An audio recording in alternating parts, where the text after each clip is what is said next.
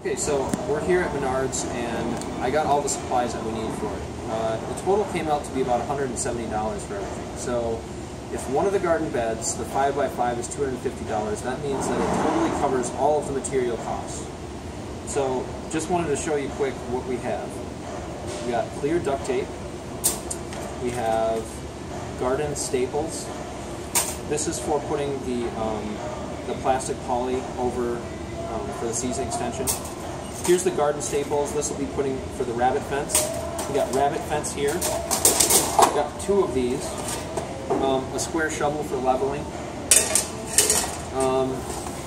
We got black landscape fabric.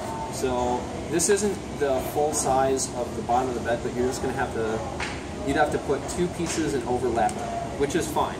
And this is enough for 2 or 3 beds about. I think it's 3 by 150, so that's 450 square feet. That's enough to do at least 3 beds if you have 25 square feet. Actually, way more than that. Okay, so, and then here we got the hose that we're going to be attaching at the side for irrigation. So this is going to be 50 feet, and that'll totally go around the edge of the bed, so we only need 25 feet for that, but 50 feet is pretty good. It leaves a little bit of extra for the 5x5 bed so you can attach it to the hose going to your house. It also comes with this little adapter here, which will attach to a standard hose. We got 4mm poly. If you want to get the thicker stuff or different material, it's going to be more expensive, but the 4mm poly is good enough for our purposes for doing the season extension. This is that poly tunnel that I was talking about in the beginning for doing the season extension, kind of the tent. We got a saw here for cutting up the boards. I'm not going to buy a full-on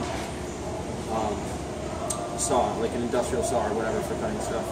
This is probably the best thing to use for that. We got decking screws. These are heavy duty for outdoor use. They will not rust. And then we have splitless wood siding nails. These are just galvanized nails. They are weatherproof too, and they bend easily, so when you put them on the side, it's easy to attach the nylon cord to it. We got nylon cord, so if you combine these two, this will work for that square foot gardening method.